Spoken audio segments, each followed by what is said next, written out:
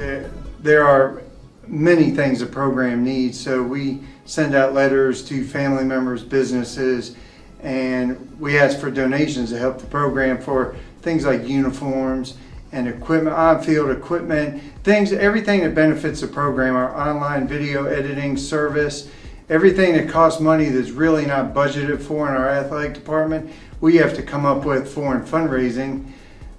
So we ask businesses and family members to make some small donation to help the program. The Commodore Challenge is fundraising for the football program to help, again, with equipment and items that we need to help support our young people and make us competitive. So what we do is send out, we started with the first Commodore Challenge and we're up to the fourth Commodore Challenge now, and we ask for financial help to be able to buy things for the program that normally is not budgeted for. So we send out donation letters and people send in contributions, and we'll send them a nice thank you letter, and we very much appreciate the businesses and the people that help us out. Hurley, we thank you so much for your contribution.